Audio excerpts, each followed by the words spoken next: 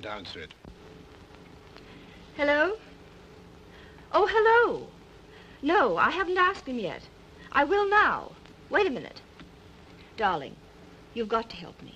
Sister wants a tutor for Alphonse. What, that brat? It's a waste of education. Tell your dear sister she's throwing money out of the window. Ah, now. Give me that.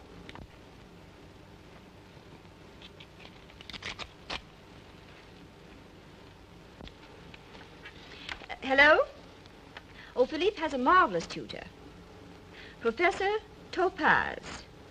Passy 3654. Oh, I'll get him myself tomorrow. Yes. Oh, that's all right. How are you? Kiss Alphonse for me. Good night.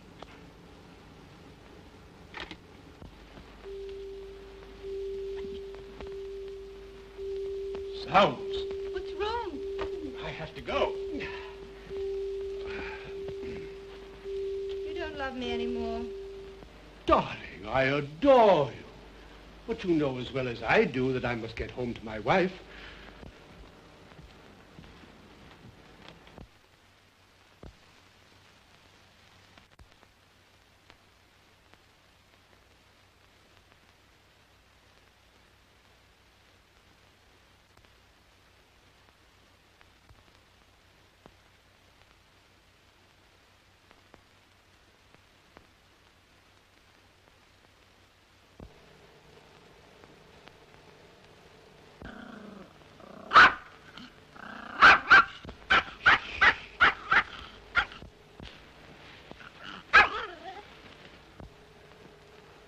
Good evening, my sweet.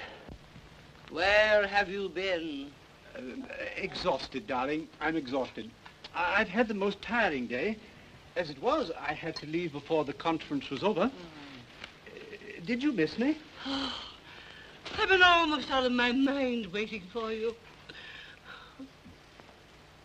Hortense, I draw the line at sleeping with Max. Now, he has his own bed. Now you leave him alone. He's nervous. Oh, Philip, I don't know how to begin to tell you. What? Promise me you'll control yourself. Darling, I'll be as stoical as a turtle. Something dreadful has happened to our son. Well, he'll outgrow it. Philip de Latour, I'm talking to you. Come here at once. This is what the Stegg Academy thinks of your son. Charlemagne de Latour. Geography 0, mathematics 0, chemistry 0, history 0, general knowledge 30. Signed, Auguste A. Topaze. Ha! Fascinating record. Must have had an off month.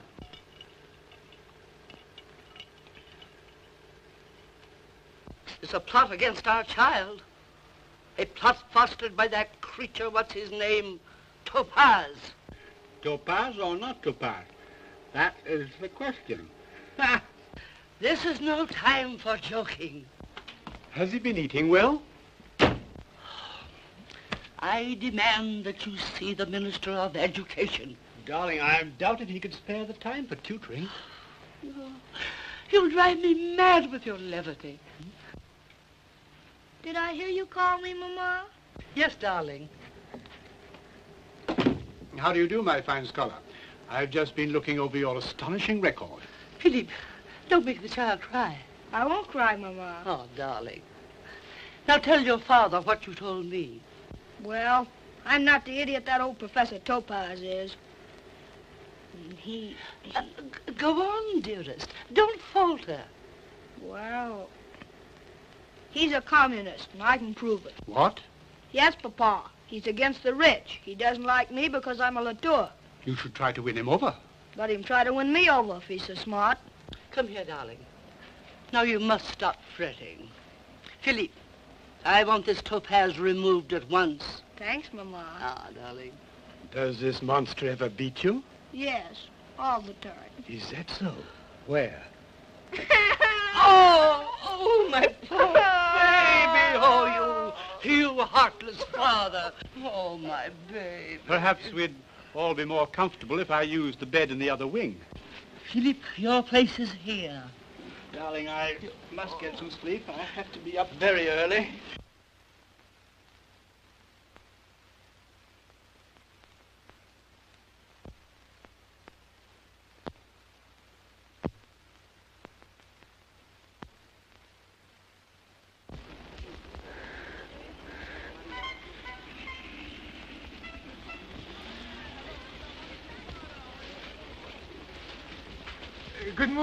Good morning, Professor Topaze. That's a very fine odor you're giving the countryside, sir. You'll have to excuse me tomorrow, perhaps. Good morning, Dr. Stegg. Just a moment, Dr. Topaze. I have some good news for you. Is it about my raise in salary? Oh, much better. I am pleased to report that owing to my tireless efforts, the highest honors which can be bestowed upon a teacher are now within your grasp. You don't mean the academic palms? Yes. Oh, Dr. Stegg. Not so fast, Dr. Topaze. 12 members of the Academy have now read your first steps in chemistry and are favorably disposed. There remain but 8 members, which is 3 members less than last year.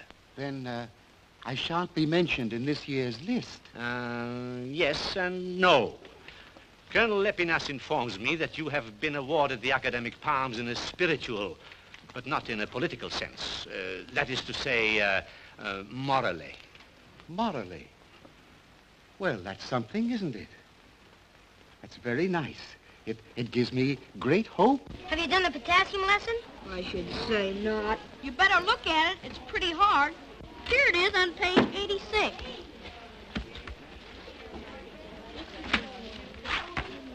This is what I think of the lesson. Professor Topaze. Will you pardon me? I'm a very happy man, and thank you very much. Just a moment, Dr. Topaze. You left the electric light burning in your classroom all last night. Oh, I'm sorry. How could I have done that? Carelessness. You shall have to deduct 7 francs from your monthly stipend. 7 francs. What a pity.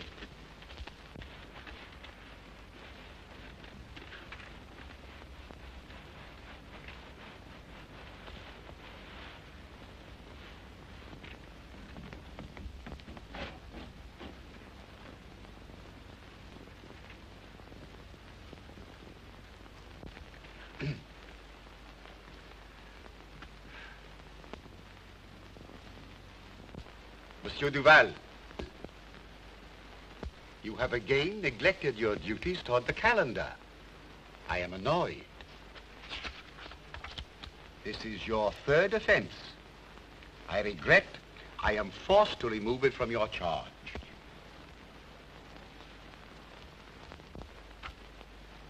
Monsieur Durand, in recognition of your good marks, the calendar is entrusted to your care.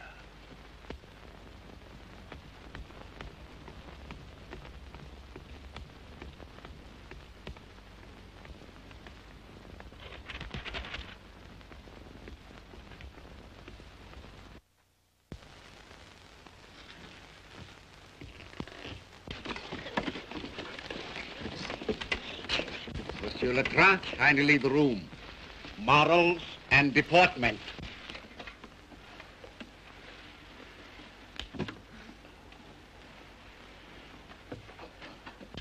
Monsieur, let this be a lesson to you that Professor Topaze has eyes in the back of his head. You may return to your seat. Thank you, sir. Before we go any further, gentlemen, I wish to appeal to a boy who has been annoying our class for several days. I willingly forgive him for his past offenses, but I must appeal to his moral sense to discontinue his inopportune and undesirable melodies. I know I shall not appeal to his moral sense in vain. Very well. Dishonorable miscreant, you have bearded the lion. Beware. Gentlemen, I ask you to ignore these and other future noises. Act as if they did not exist.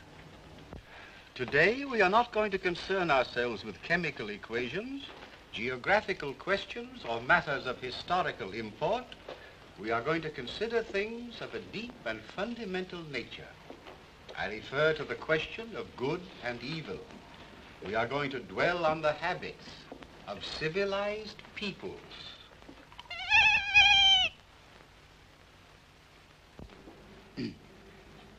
Let us take examples from daily life. Question number 1. What must one be to succeed in life? Monsieur Tranche-Bobine. To succeed in life, one must be... honest. Honest. Correct. Eminently correct. One must be honest, but what else? Honest, but what more?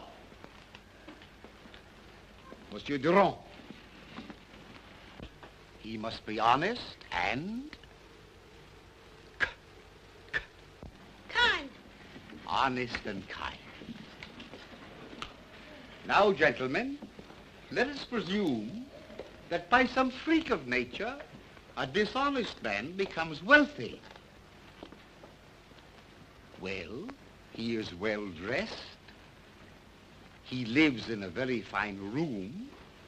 He has servants and an automobile. Yet,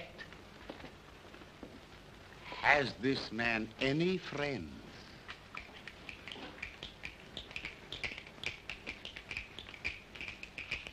Monsieur Latour. Yes, lots.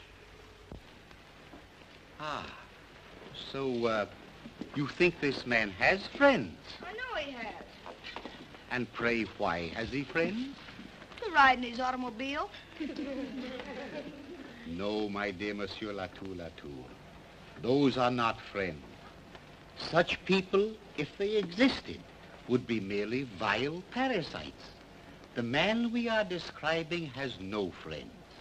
The people who knew him before, learning that his fortune was not legitimate, would flee from him as from a plague. What does he do? He moves into another mansion.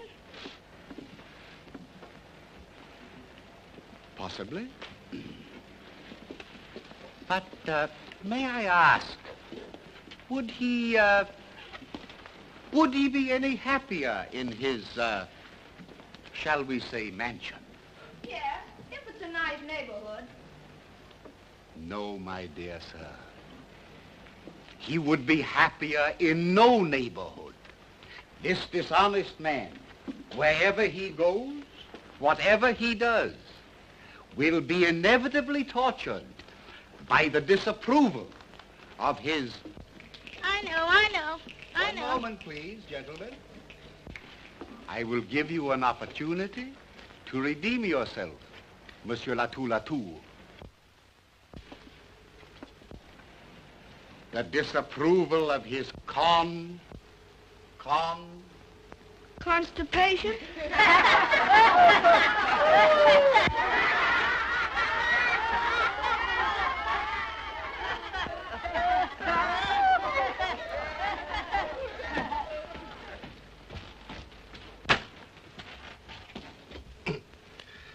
Monsieur Latour, I choose to think that idiotic reply was not a weak attempt at humor, but a definite lack of intelligence. 0.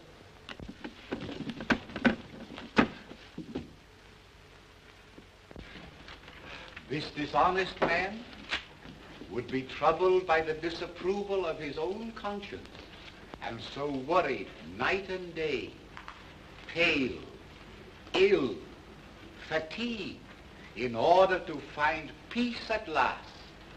He distributes among the poor his entire fortune as a sign that he is at last understood that ill-gotten gains are not worthwhile. And money does not bring happiness. Exactly.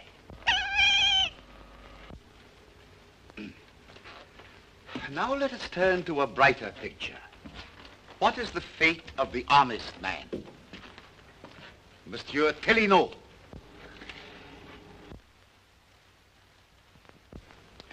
What is the state of the honest man's mind at the end of his day's work?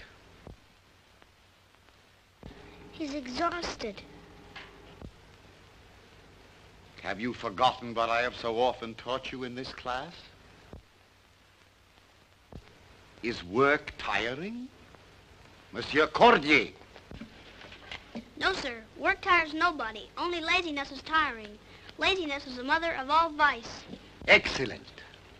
Monsieur Cordier, you will have 100.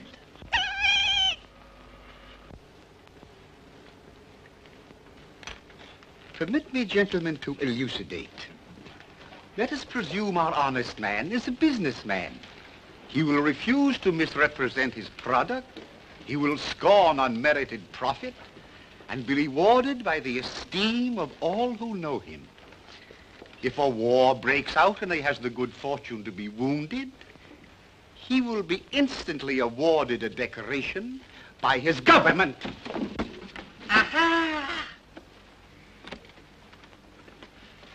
So, you were foolish enough to mistake my kindness for weakness, my patience for blindness. My young friend, the velvet glove conceals a hand of steel. You see that hand?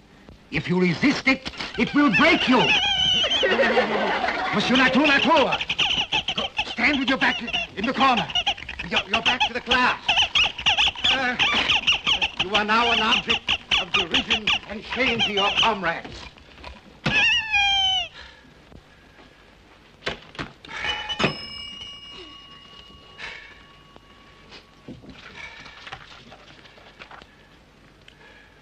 Gentlemen, do not be unduly depressed by this painful incident.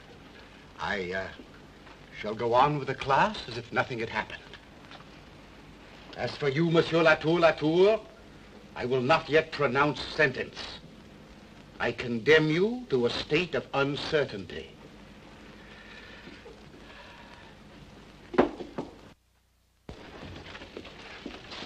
Dr. Topaze. What is it? Bring your report cards to Dr. Stegg's office at once. Does Dr. Stegg know I'm in the middle of my class? At once?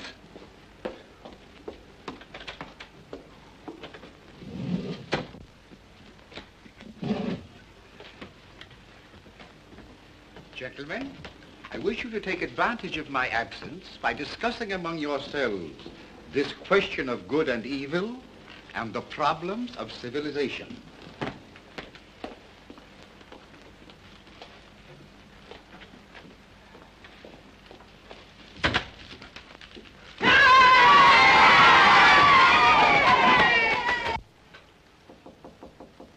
Come in. Close the door.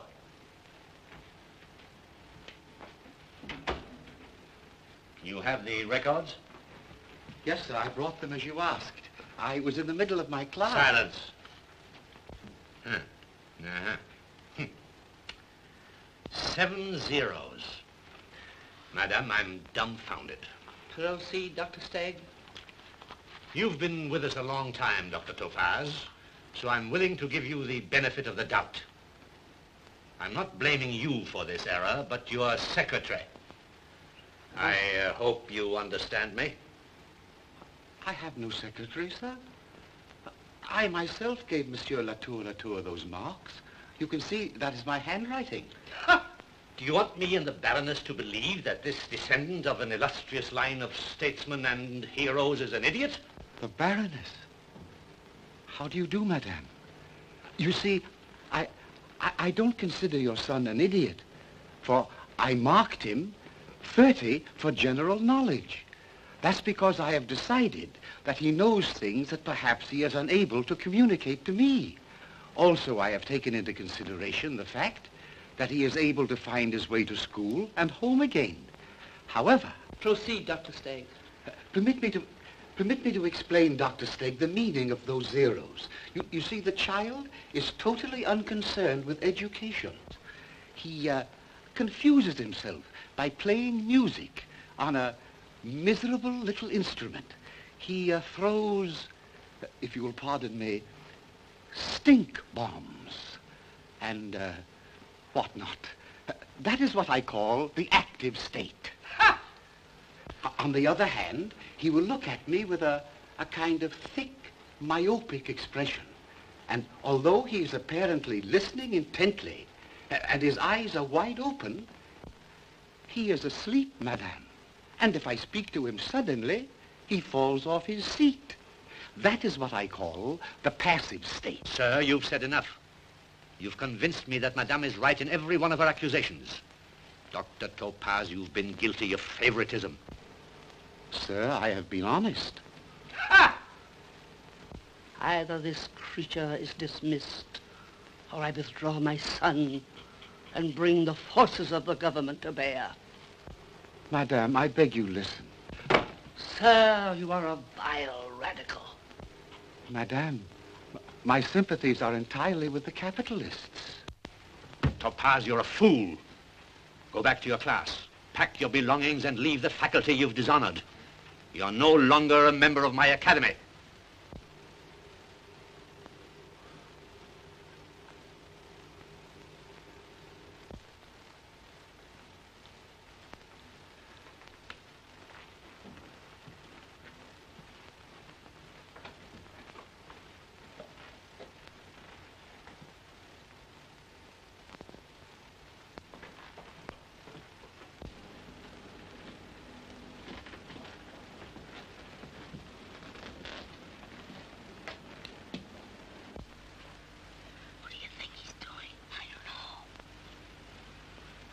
Gentlemen, I wish to assign you your lesson for tomorrow. You will come prepared to go further and more exhaustively into the subject of good and evil, basing your course of inquiry on these noble philosophies. Class is adjourned for a brief recess.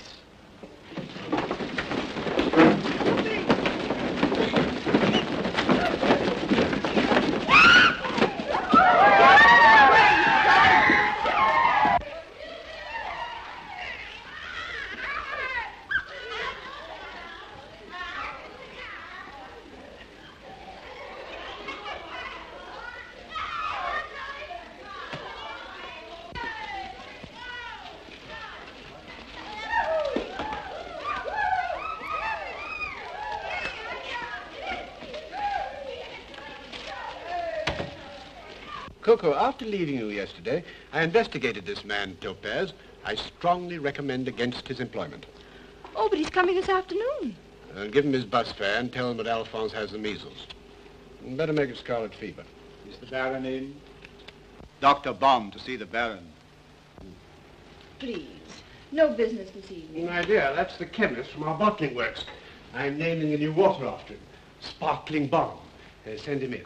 I must be nice to him, Coco. Dr. Baum lends his name to this concoction of ours and makes it possible for the public to believe in it. And he baptizes the water, so to speak. Madam, good evening.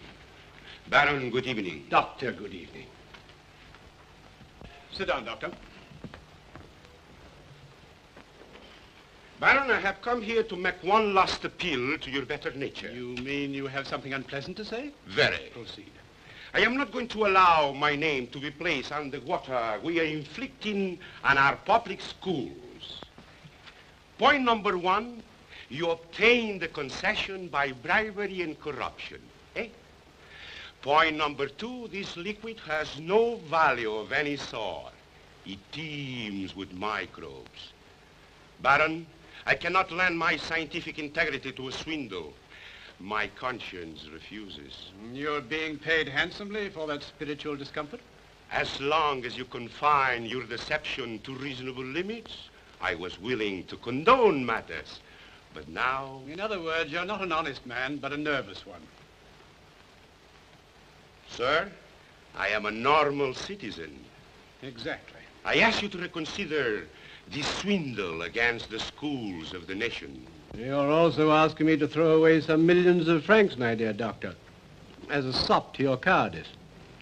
I grant you we are misrepresenting our product, and that it is a liquid totally unbeneficial to its consumers. On the other hand, our advertising will convince people that it is good for them, and once being convinced, they will be improved by its consumption. Sophistry. Baron, I resign. I will not allow my name to become a symbol of corruption. My dear doctor, I hope you won't regret your sacrifice. Never. Madame, good evening. Baron, good evening. I leave this house an honest man. Now, then let me be the first to congratulate you. I don't think you handled that so well. I could have induced him to stay in a minute by offering to double his 30 pieces of silver. Why didn't you? You can't sell the water without some sort of scientist endorsing it, can you? I dislike and distrust men who are always offering to resell their honor. Baum's a fool. You always said that was the sort of man you wanted. No, I was wrong. What I want is an idiot. Either a thorough scoundrel or a complete idiot. And I don't like scoundrels. They're too competitive. But idiots are hard to find, I should think. Oh, no, not in the scientific world. So let us pray, darling, that Providence sends us an idiot. Mademoiselle Darfeuille, whom shall I announce? Professor Topaze.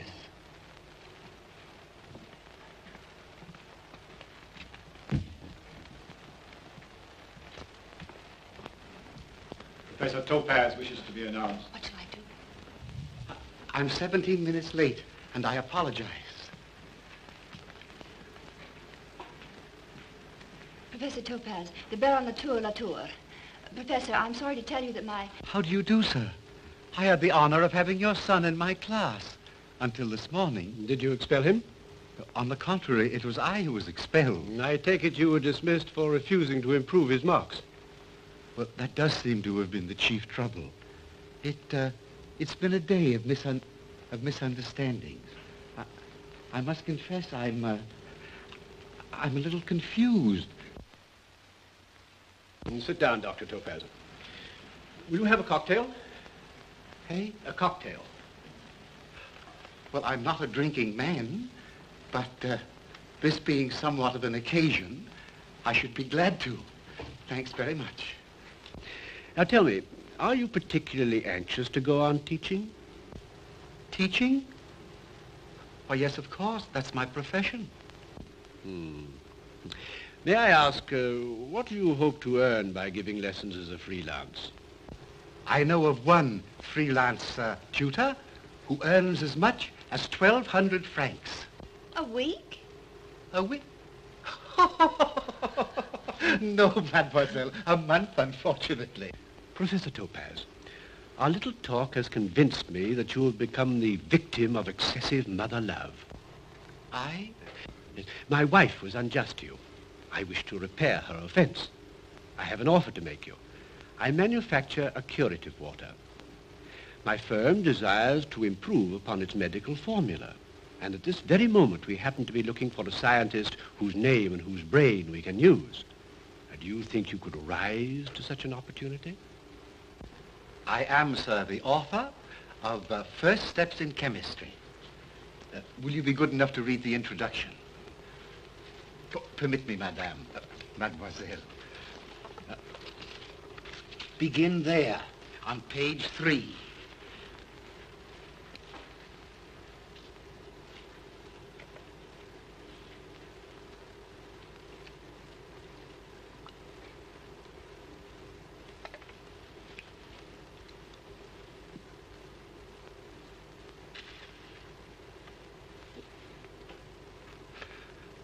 Biscuit, sir? Biscuit.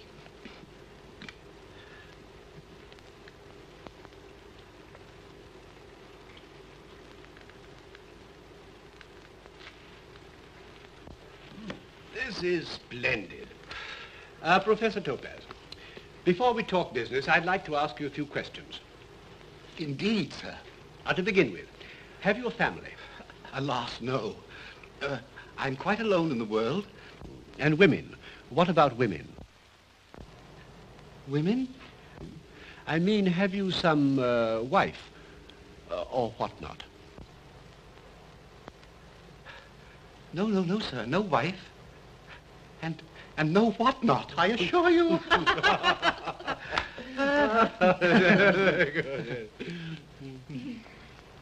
Well, then with whom do you usually associate? Well, I sometimes see an old army friend. He's become a waiter in a cafe now, poor chap. Professor, Providence sent you here. I'll not take no for an answer. I engage you. Your salary will be 4,000 francs to start with. 4,000 francs? A month?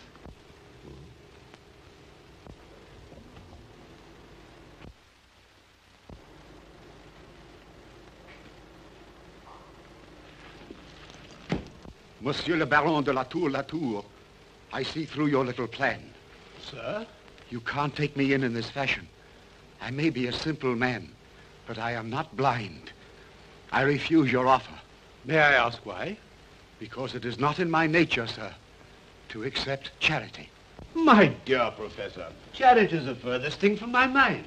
You see, not only will I derive a handsome profit from the medical formula you invent and endorse, but I shall also be using your name as a slogan. The beverage shall be known as Sparkling Topaze. Splendid. Now, no more nonsense, Professor. You're my consulting chemist and head of the Latour Chemical Works.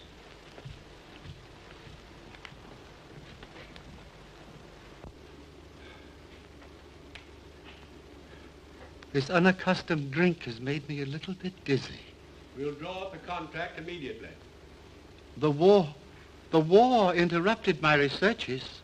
You'll be able to resume them now. Yes, we expect a fine medicinal formula from you. Have you any particular disease in mind? No, just a general laxative, tonic, and health builder for the school children of the Republic. Oh, that is something worthwhile. A few hours ago, I was a complete failure. And now I'm... Consulting chemist at 4,000 francs a month and creator of Sparkling Topaze.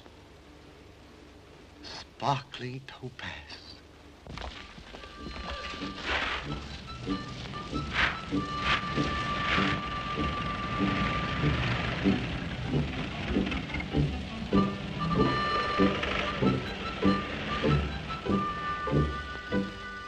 Doesn't he know you have been selling tap water to the whole nation under his name and with his endorsement? He knows nothing. He fancies we're distributing a sparkling water invented by him. He's in there now, pottering around with improvements on his formula. Here's his latest creation. Is it any good? Topaze assures me it does amazing things to the kidneys and other vital organs. Good. It should be. It costs 40 francs a bottle. Yes, I'm glad you like it. Of course, I prefer our own sparkling Topaze at 2 francs. Come and see his playground. It's a veritable inferno.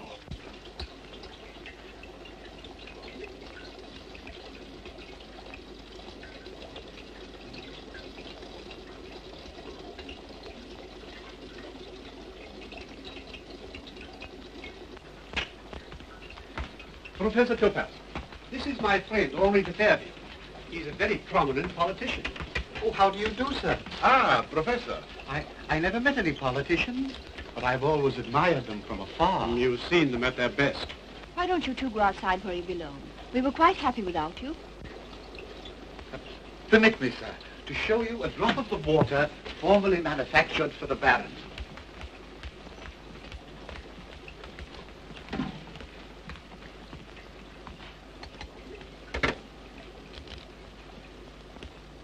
Thank you.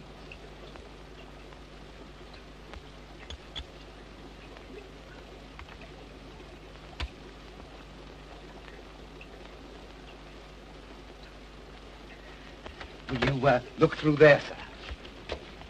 Notice the abundance of animal life. Promiscuous little devils. 7 million in every drop. Now here is the drop of the new water, distilled 3 times, containing phosphates, iron, and innumerable vitamins.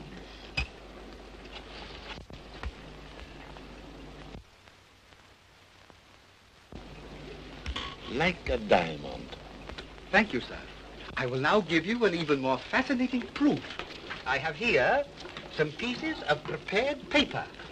Now, watch me, gentlemen. I will dip one in ordinary water. You notice it turns purple and exudes a most unfortunate odor. That is due to its acid imperfections. Now observe. I dip the other in our new grade of sparkling topaz. It remains totally unaffected. Marvelous. Thank you, sir. I will now show you, pardon me, I will now show you the improvements I have made on the new germicide.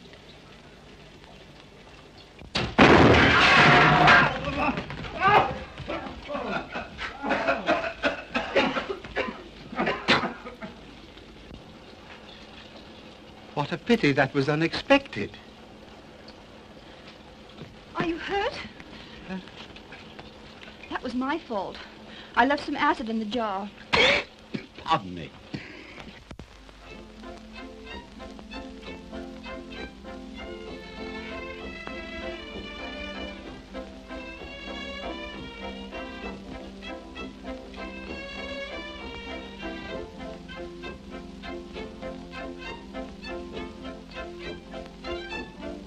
Your coat, sir?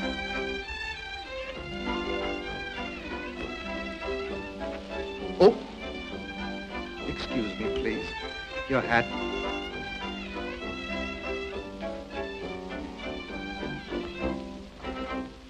Monsieur le Baron, voulez-vous me suivre? Oui.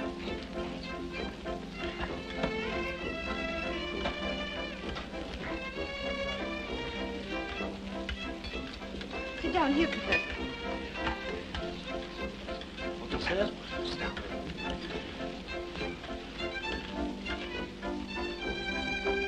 Oh, may I?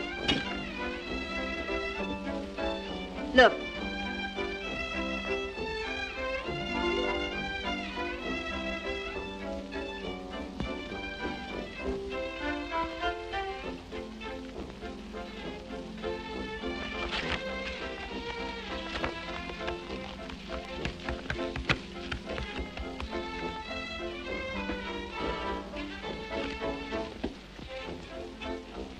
Philippe, tell him about the palms. The palms? But Coco, I was hoping to keep it a surprise. Miss Topaze, next week you will be awarded the academic palms. Oh, it's impossible. No, nothing's impossible. A genius. The palms will be in your lapel by Friday. Next Friday. Next Friday. Oh, there's Philippe. Where, my dear? Do you know that woman? Who, I? No. Madame, monsieur? Would you like to play the music? No. Philippe shall face the music. To the academic palms. Baron.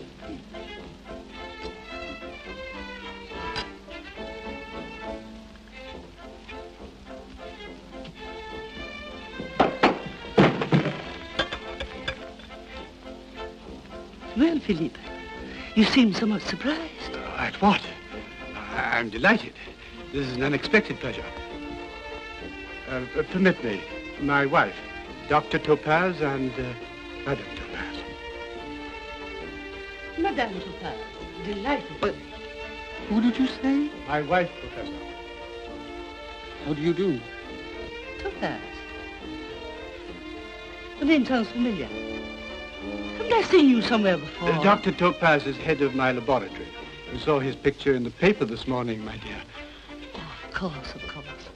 Pardon the intrusion. Delighted to have met you, Professor. And you too, Madame Topaze. You have a very talented husband. Dinner at 8, Philippe. At 8, my love.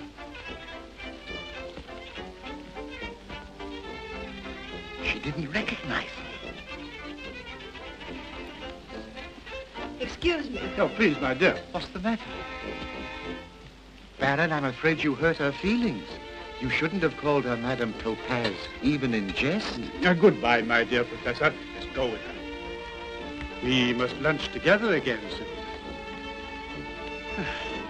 Well, Maxie, darling. Mademoiselle, I'm so sorry you must overlook it. I can't. Nobody looking at you would think for a moment you were Madame Topaze. It's ridiculous.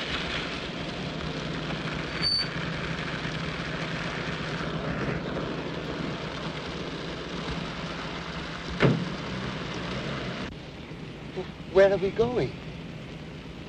You know, it was a dubious jest calling you Madame Topaze, and I sympathize with you.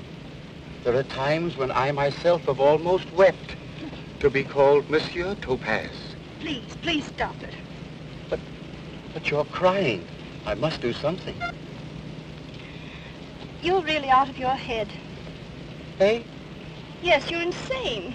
Completely insane. Oh, I think you misjudge me a little. Do you want to know why I left the table?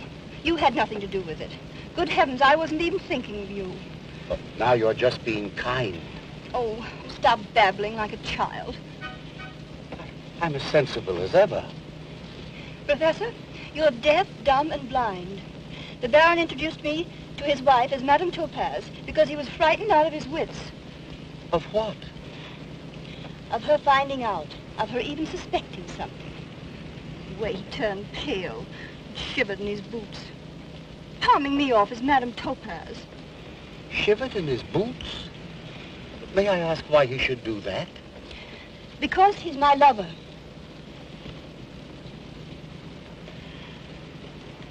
Oh, you're jesting. About what, for heaven's sakes? About your relations with the Baron. Do you mean to tell me you hadn't known? What's the matter? Nothing.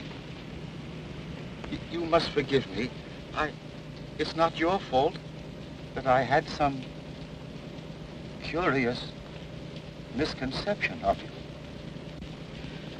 Oh, I wish I could do something about it.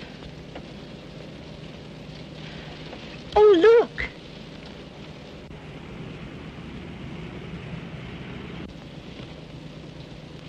You're no longer a little schoolmaster. You're a great man now. I don't feel like a great man.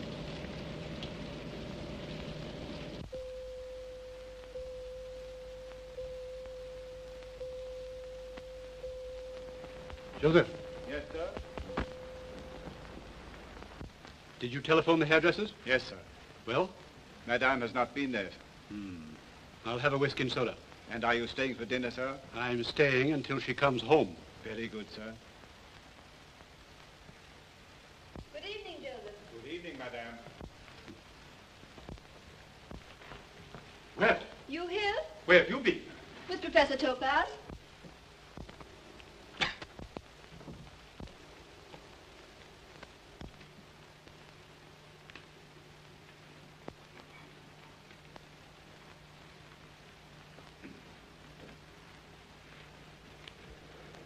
Just a moment, Topaze. You seem a trifle nervous, monsieur. I am. Sit down.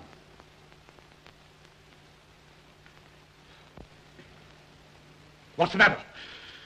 Why are you looking at me like that? What have you been doing? Nothing. Topaze, until this moment, you seemed an honorable man. What's changed you? I will be frank. I thought so. And you could do a thing to me like this after what I've done for you.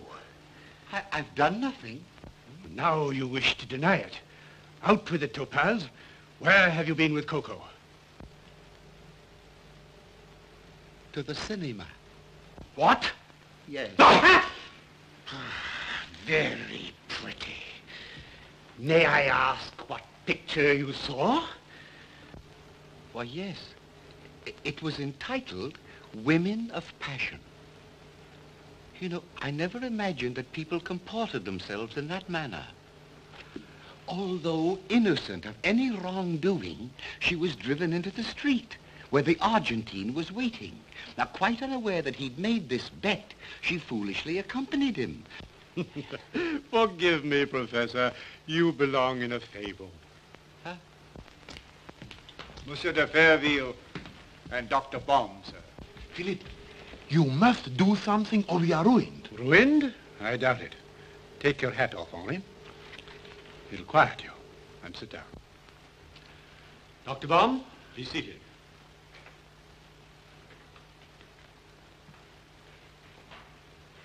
Will you excuse us for a few moments, Dr. Topaze? Ah! So you are Dr. Topaze, eh?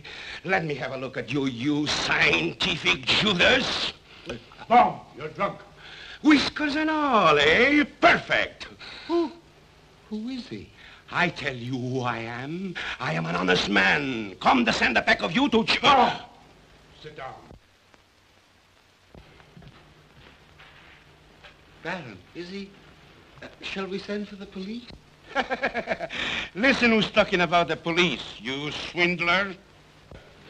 You must deal with him, Philippe. He's going to expose us. Be quiet, Henri, and sit down.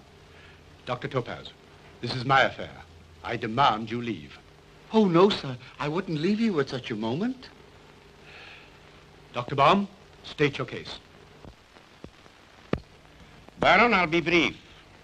100,000 francs in cash, or I expose you dishwater. Oh, what dishwater? This plague-ridden concoction, you swindler! Is he mad? Gentlemen, please be seated.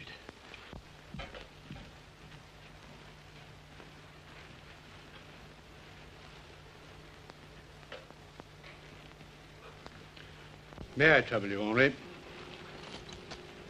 File 3, draw 12. Your visit, Dr. Baum, is not entirely unexpected. So you'd like 100,000 francs for your goodwill? Yes.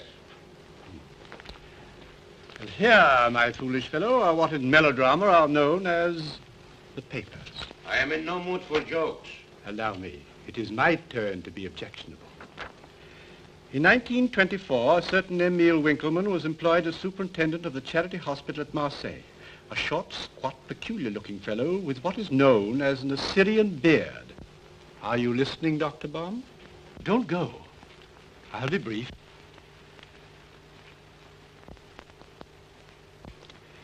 We skip to page 8, and we find December the 4th, 1925, this same Emile Winkleman, beard and all, vanishes from the charity hospital, and with him a magnificent sum of money belonging to the state. There's a great hue and cry, but Emile is never seen or heard of again. However, on September the 22nd, 1927, there arrives in Paris a short, squat, but smooth-shaven fellow with a pigmentary mole on his right cheek, who soon finds employment as a chemist, and under the name of... So you intend to blackmail me, huh? With the greatest of reluctance and only in self-defense. Baron, you're the most impudent scoundrel that I ever known. Dr. Baum, I'm impervious to flattery. As for you, you sentimental swindler, enjoy your ill-gotten gains while on your sin. But the world knows what you are, a fake, a thief. Topaze is a thief. Put that in your sign. Topaze is a thief. Topaze is a thief.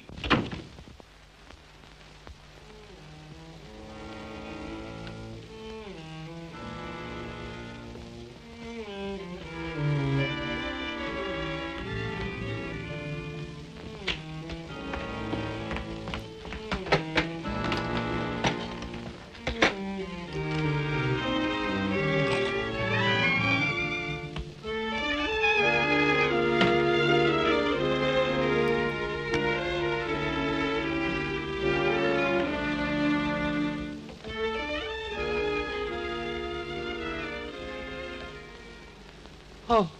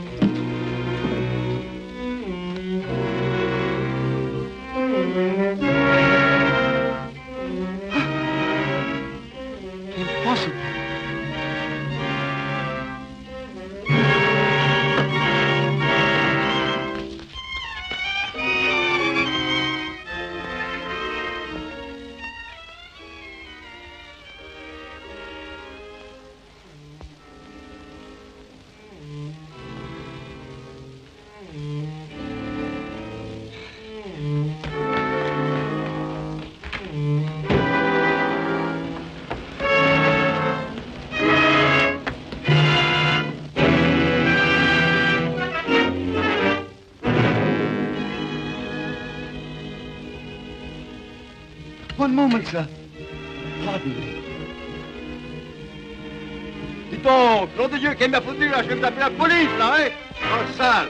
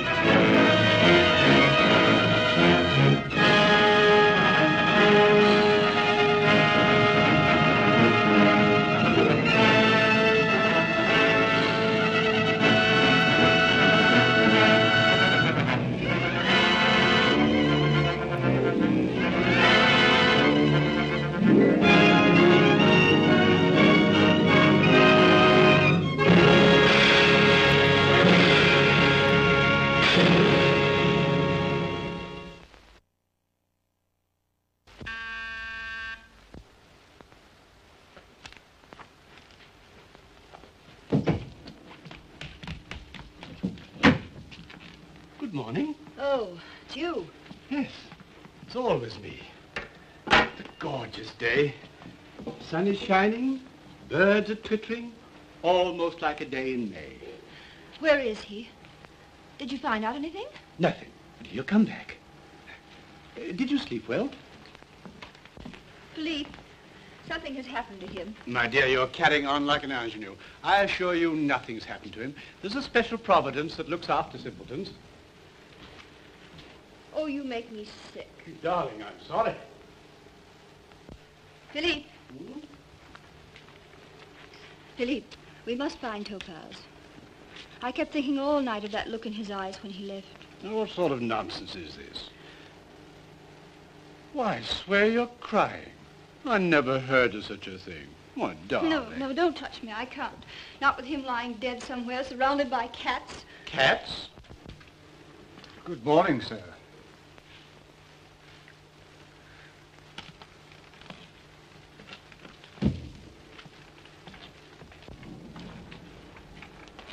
Auguste, you're hurt.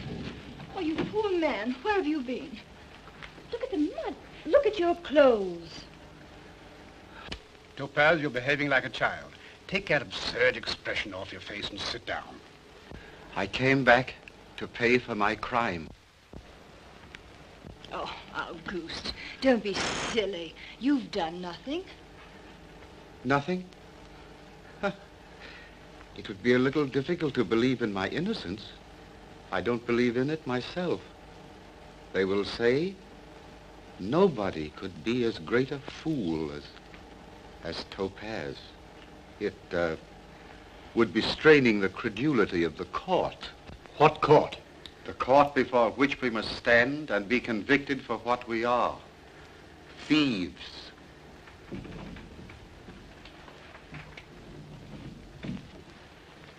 Some people to see Dr. Topaze. Who? Quite a delegation, sir. Some are in uniform. The police. Tell them I'm ready. Just a moment. I'll see them.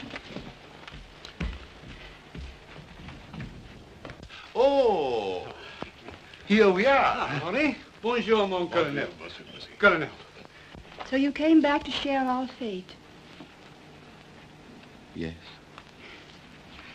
You silly creature. You're so foolish you make me ashamed.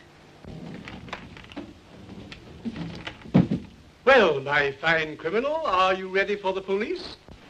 I am. Gentlemen.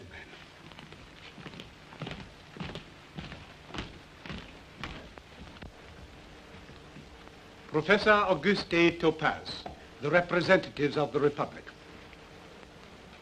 Professor Topaze, I have been delegated to confer on you, all too tardily, that honor which you have merited by your work in the field of science, the academic palms. The palms. Oh, just a moment, gentlemen. Gentlemen, Dr. Topaze is a man of deeds, not words. He's overcome. Out of respect for his feelings, gentlemen, will you make the ceremony as brief as possible? What's the matter with him? He's drunk. Hurry up. Professor Auguste A. Topaze, teacher, scholar, scientist, and author, for your diligence, for your learning, for your humanitarian labor, as head of the Latour Chemical Works, I, Henri de Ferville, in the name of the Republic, confer on you the insignia of the academic palms.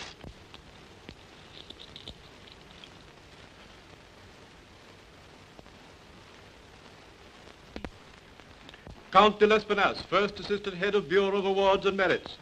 Professor Antoine Bouillon, Second Assistant Head of Bureau of Awards and Merits. Monsieur Hector Tenet, Third Assistant Head of Bureau of Awards and Merits. Colonel Robert Chateauneuf de Pep, Colonel Timoleon de la Rochemonte, Assistant Commissioners of Scholastic Awards and Merits.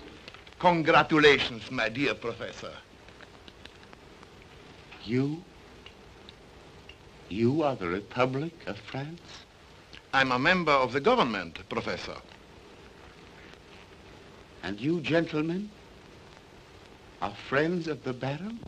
Not only friends, my dear Topaze, but business associates. Oh, I see.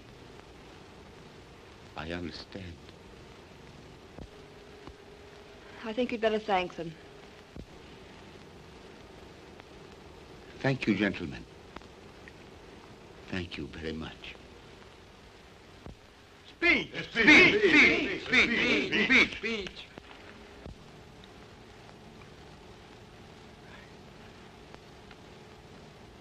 I can merely say I have dreamed for many years of this honor. I always thought it would be the happiest moment of my life when it came, if it ever did come. In fact, I wrote out a speech long ago. It's in my laboratory now, expressing my true feelings. But it wouldn't fit. It would sound too humorous. I am afraid I have outgrown that oration in the last few moments. So you will forgive me for not speaking it. I would rather say merely, thank you, gentlemen. It is more than I deserve. Bravo, bravo, bravo, bravo, bravo. Come, gentlemen, we'll adjourn to the library.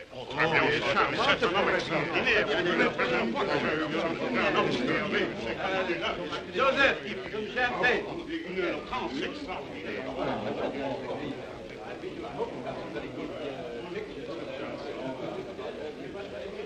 Auguste.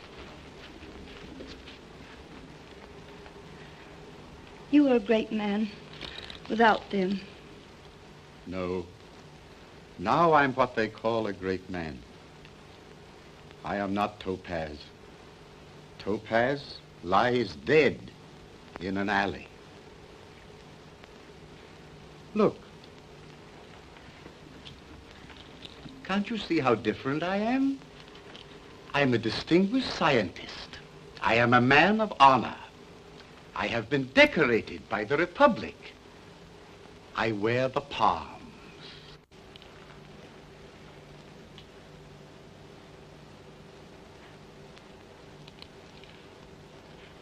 Coco, do you know of a good barber?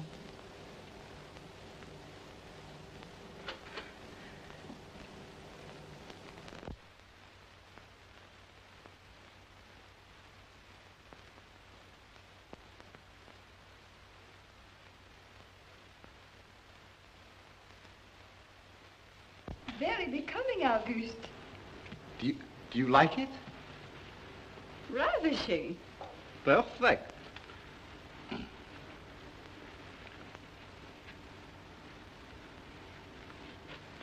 Exquisite.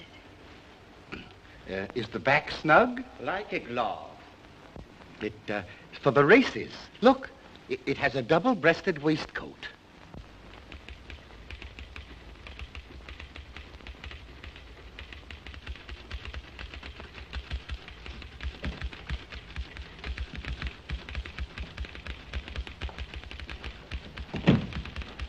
I trust you're comfortable, sir? Oh, you do, eh? Dr. Topaze sends word. He will contact you in 5 minutes. Well, I'm on it. Now listen, you incarnate prickly heat. Ask Topaze what he means by making me wait 25 minutes. The man has delusions of grandeur.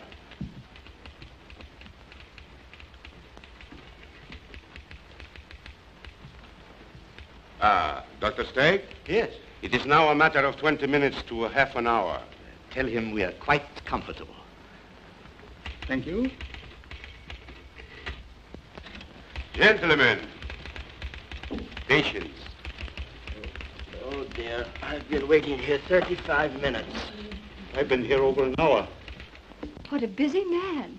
Oh, no, I just pretend I'm busy. I flutter in and out constantly and keep barking. You know, if one has time to listen to people, they have no respect for one. One must be elusive. I've kept Dr. Stegg waiting 20 minutes already. In another half hour, he'll be in complete awe of me. Dr. Stegg, isn't that the wretch Who threw me out of his school? It is. Now he wants me to honor him by attending his graduation exercises this afternoon and distributing the prizes among his pupils. Fancy.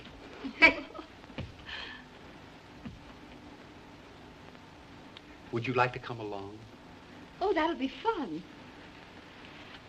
But you might have called for me, instead of summoning me here like a tyrant.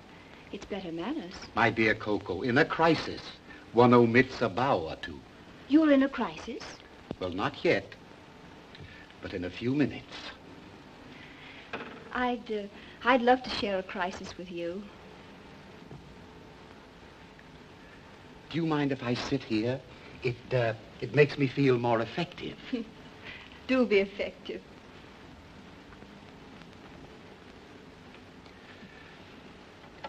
Send the Baron de Latour in, please. Auguste, what are you up to?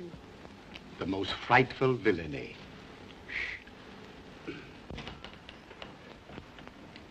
I'm sorry to have kept you waiting. I don't mind humoring you, Topaze, but don't overdo it. Well, what are you doing here? Visiting? I sent for her. I have a matter of grave importance to take up, sir. What a man. Always flinging matters of grave importance at my head.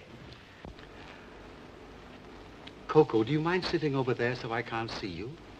Certainly not. Is this the crisis? It begins now. Oh, what sort of charades are these? I am just trying to think how to begin the matter. A disciple of mine should always come to the point, immediately. Thank you, sir. I am receiving 8,000 francs a month as chief of the Latour Chemical Works. We both know they are non-existent. Proceed. Really, if I took my job seriously, I should have nothing to do at all. So I have decided I should be more honestly employed as... Cigarette? No, thanks. As a partner. What? What are you raving about? I am asking you, sir, for a third interest in this thriving concern. Topaze, you delight me. Such effrontery is refreshing.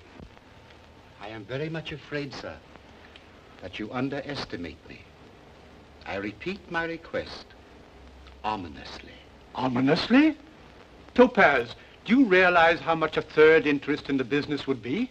To a fraction, sir. Coco, I'm disappointed in our little professor. He's had a relapse. He's as absurd as ever. I see there is nothing to be gained by words. Dr. Baum? Uh-huh. Draw 12, file 12. Baron, I am about to be very objectionable.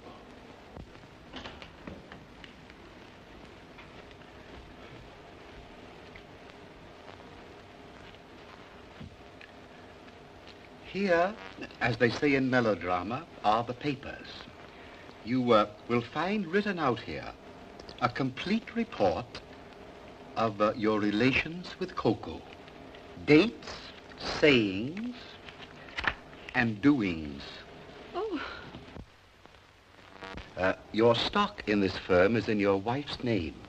And your wife, if I may say so, is a very formidable woman. When she reads this fascinating data, her subsequent antics are easy to imagine. You're the most impudent scoundrel I've ever known. Sir, I am impervious to flattery.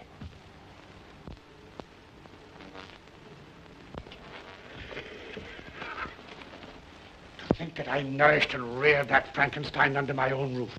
Philippe, is that all you have to say? Are you going to give in? A difficult situation. Allow him to adjust himself. Coco, a divorce would ruin me. What can I do? Softly and silently vanish away.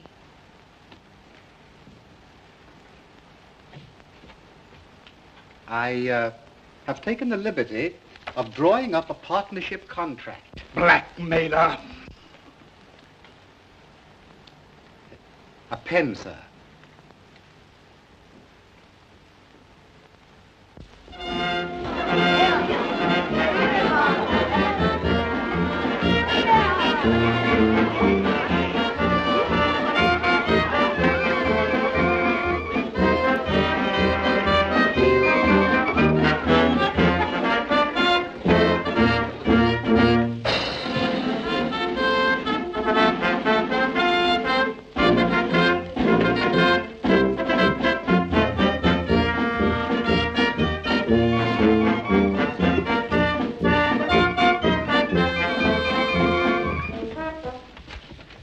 Gentlemen of the Stegg Academy, and you, my dear parents, we are signally honored today in having with us an old friend. I'm sure we can all call you friend. An old friend whom I've induced to return to the scene of his first success. Silence, if you please. Gentlemen, nobody realizes more than I that this is the great day of your lives. I wish to announce that in addition to the prizes which are to be awarded to the individual students for their diligence and brilliance in individual subjects, the Academy this year has selected for its banner pupil, its model of intellectual youth, none other than Monsieur Charlemagne de la Tour.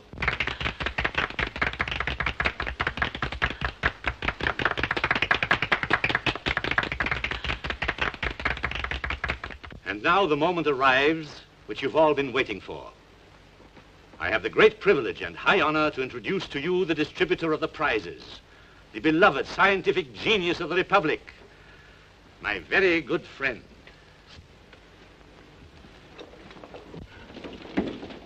We welcome you back, Dr. Topaze.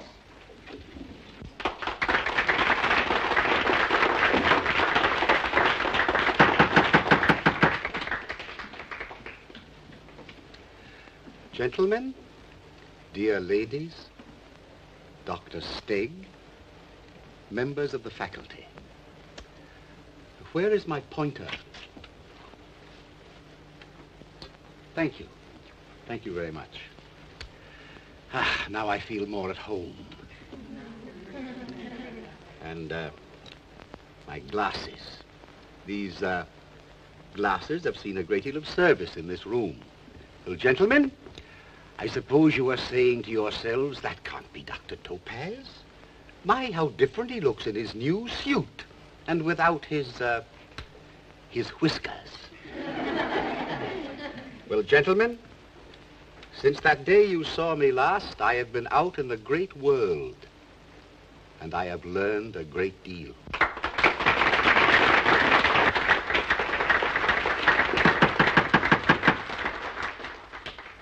You have noted, gentlemen, that I have changed.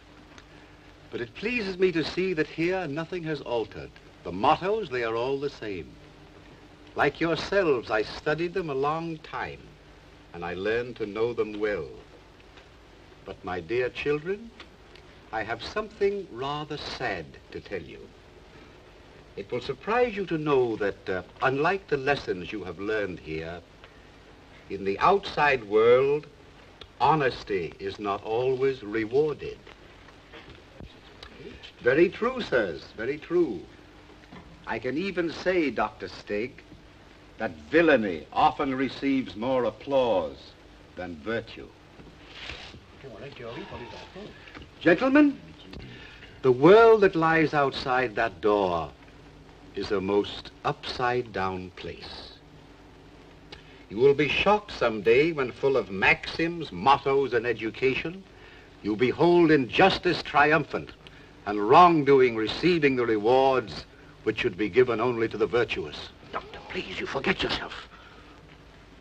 Dr. Stegg thinks I am forgetting myself. Alas, I remember myself too well.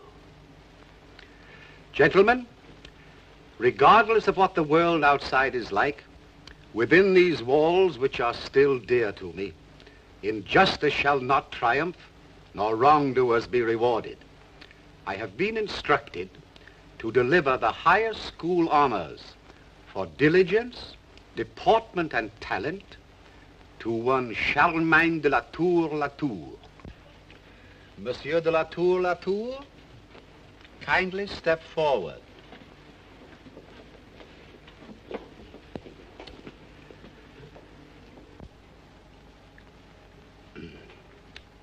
Monsieur Latour, I see by this report that you are marked 95 in history. May I ask you a question? What can you tell me about the 3 Punic Wars? There were 3 Punic Wars. During the first Punic War,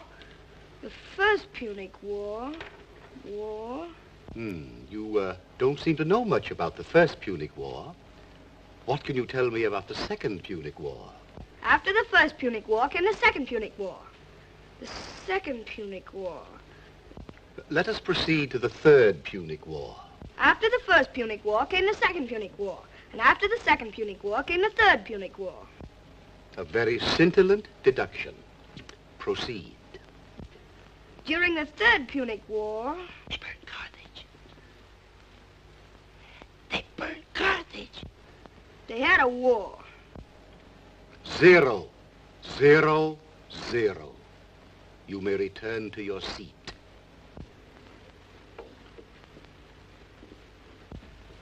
Can anyone answer the extremely complex question I have just asked concerning the 3 Punic Wars? Are you sure you all know? First Punic War, 264 BC. Second Punic War, 218 BC. Third Punic War, 149 BC. Second Punic War,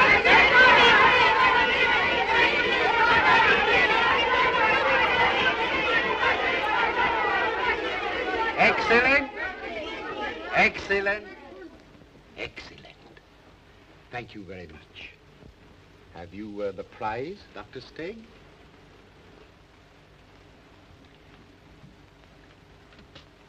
I award the symbol of learning to all of you.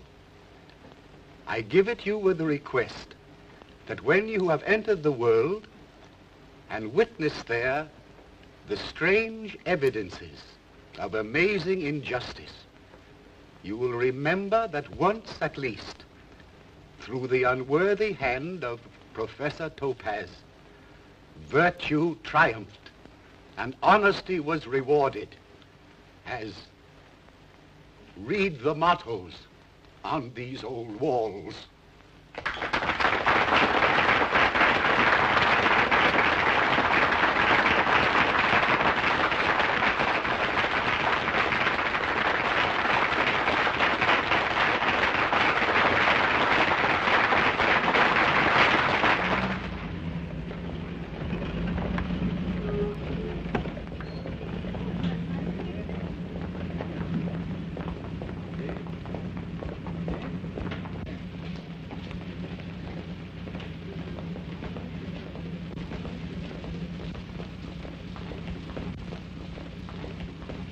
Fancy that.